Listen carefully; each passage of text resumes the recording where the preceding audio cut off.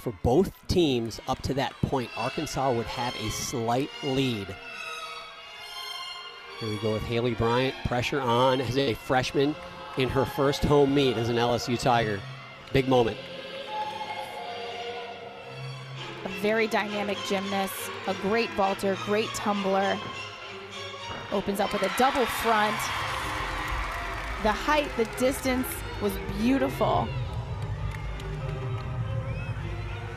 Right now, LSU can drop that 9.625, but they're going to count a 9.65. Second tumbling pass from Hayleigh Bryant was a front layout to front Rudy.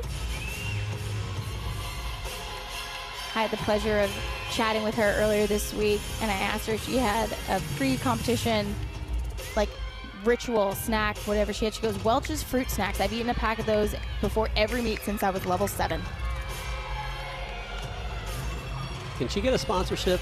Can they do that? Not in college.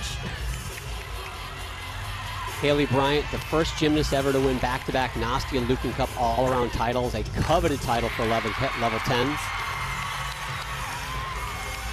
Hayleigh ended her routine with a front double full. Very well executed. This routine should score well. There was not much given away to the judges. And it had some big skills in it. And that was a big moment for LSU, and I got a question for Alicia after this replay. Front handspring, double full. Not even getting close to that corner. She's like, I am staying inbounds.